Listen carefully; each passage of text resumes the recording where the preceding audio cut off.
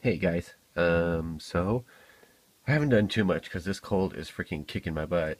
But what I did get done, and I'm showing you guys first, is I found these connectors in an old computer. Focus, focus. Okay.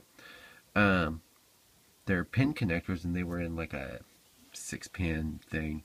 So I actually tore those out so that I can put them in there. So this is actually the circuit board for uh, the Yamato.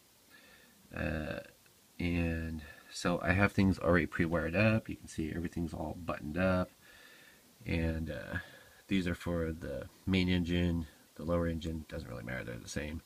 That's a red LED and a yellow LED together.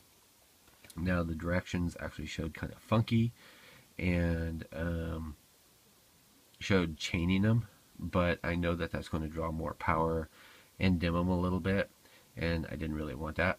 And then of course over there we have for the wave motion gun. All right, so I'm going to turn off the light. Don't be scared. All right, so we're going to flick it on. All right, so it's got an LED on here, and that tells you that it's getting sufficient power, the right amount of power. We're running 12 volt DC.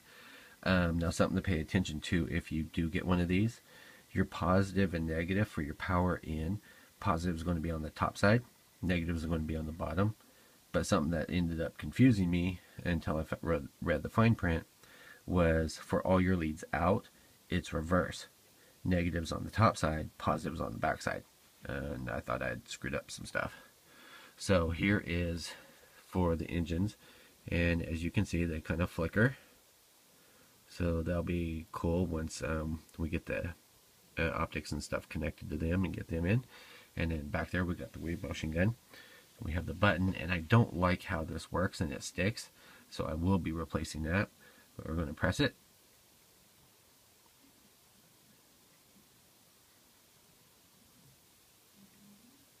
So that's going to work pretty freaking cool. And I will determine later whether I'm going to tint it or not. But anyway, I will show you guys. Everyone have a good night. Peace out.